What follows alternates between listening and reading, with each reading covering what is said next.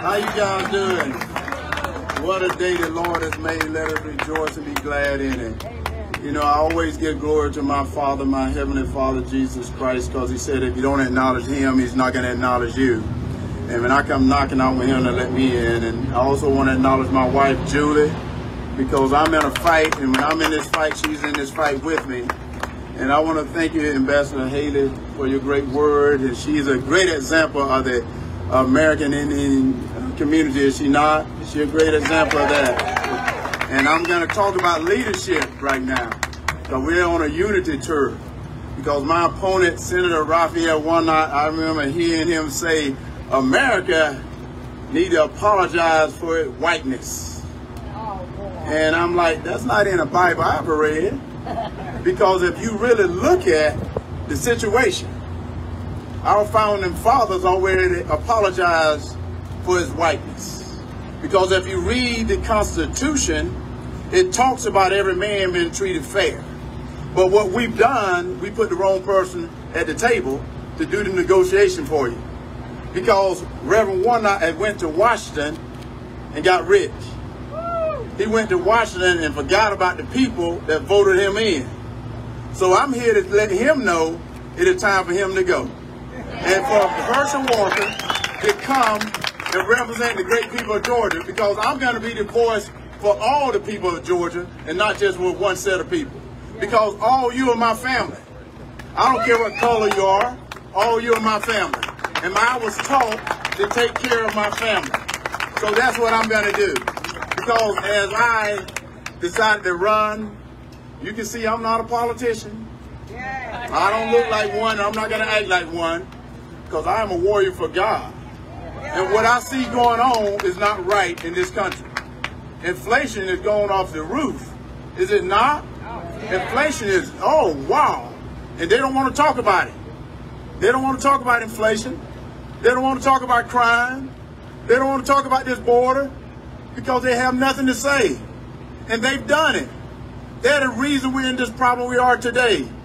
And if you want that, vote for them again, because you're going to get more of it, because they got no solution. All they want to do is spend money. When they have a problem, they throw money at it. That ain't the way you solve a problem. You need to get in there and get your hands dirty. They don't want to do that. They're good at calling names and calling you out of your names, are they not? They're good at calling you all those names. I've been called all types of names lately, but they don't know Herschel Walker, do they? Name calling don't bother me. What bothers me is the crime I see in Atlanta. What bothers me is when families can't afford food. What bothers me is when the kids had to go back to school and family couldn't buy school supplies because of putting someone like Reverend Warnock in that Senate seat. And for the things he's been saying, trying to separate my people.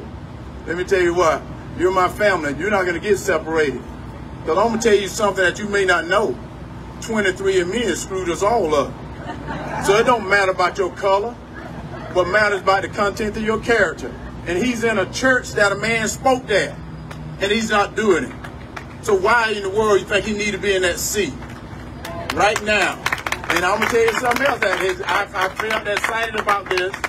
I got excited because as I was getting on the bus, and we're on this unity bus, and we're trying to bring people together. Because a house divided cannot stand. I don't think he read that either. That's in the Bible. A house divided cannot stand. So I want us to come together because America is the greatest place in the world to be. And we got to come together. And I just got a tweet from someone who said, because the media has never been my friend, can you believe that? They don't like Herschel Walker. And I'll talk about myself in third person, but I know that. But anyway, I just got a tweet that said he's going to debate me October the 14th in Savannah, Georgia. But I saw he still had one other things he wanted to put in it. So when we get that worked out, he's going to be there. So if y'all see him, you tell him to show up. Put his big man pants on and quit selling and standing behind his Twitter and behind the media saying I want to debate him. I've been saying I debate him, but I want the audience to be able to see it, to see the differences between he and I. I do believe in lower taxes. I don't believe men should be in women's sports. That's sort of like saying you want Herschel Walker to compete against your daughter. We don't want that. And then I can't answer the question. A man can't get pregnant. We don't need to be asking that question. A man can't get pregnant. Y'all need to know that, and I'm going to tell you this up here. And I do know what a woman is. So we don't need to discuss that. What we need to be discussed, we need to get back to being energy independent again. What we need to discuss, we need to protect this border. It's okay to build a wall. A wall works. Other countries have walls, but their walls are to keep people in, because people don't want to be there. So it's okay for us to have our wall. We got to have legal immigration. And they like that's a problem, but they ran away from it. It seems like all they're doing is wrecking things and leaving it. It is time for them to fix something. That's the reason we need new people in leadership there. That's why I decided to run. I'm sick and tired of it. It is time for someone, as my father said, when I said no, I mean no. And that's what we got to do, is get people in Washington. When you say no, you mean no. And also he said, if you don't like the rules underneath my roof, leave my home. Because we're a country that have law and order. We just had 2 police officers killed in Cobb County. Is anyone talking about it? And my opponent, we have called them names, bullies and thugs. I'm waiting for him to apologize to them. Recruitment is down. Y'all seen that morale is down. My opponent also said you can't serve the military and serve God at the same time. Do he not know the reason we're the greatest country in the world is we got the greatest military in the world? So we have to support our military. So maybe at the debate I can tell him that.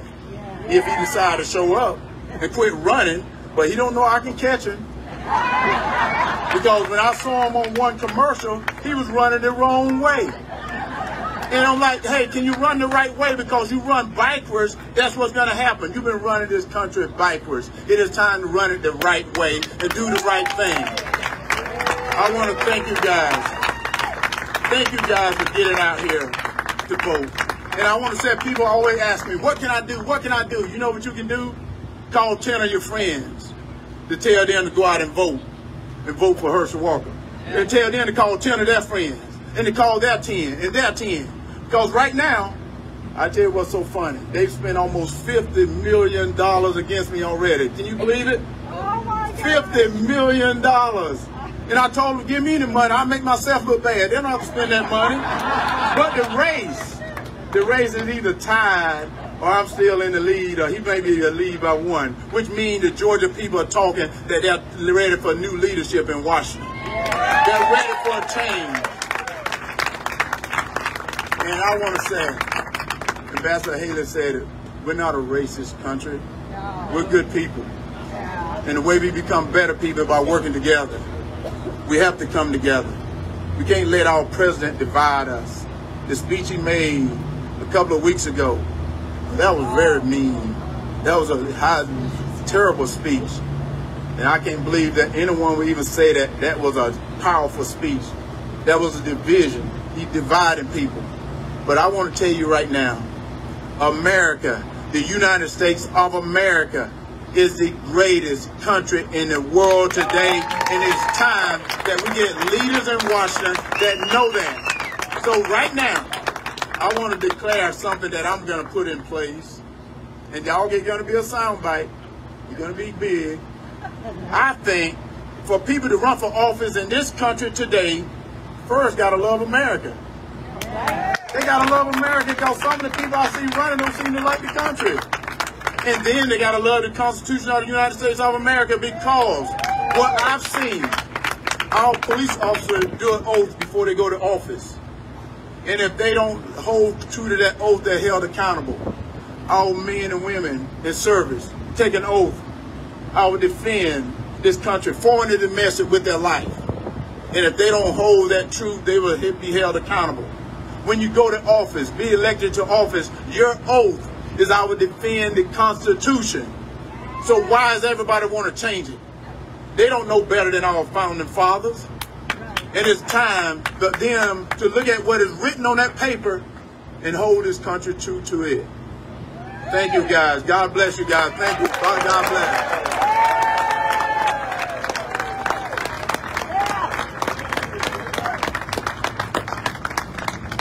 All right, ladies and gentlemen, you've heard from Herschel. Now's your chance to meet Herschel. So Herschel's going to go talk to the media. While he does to go do that, if y'all would form a line right over here, you see Carlton right here in the vest, form a line up on him, and you can start the photo line right there. We'll begin momentarily. Thank you all for coming out.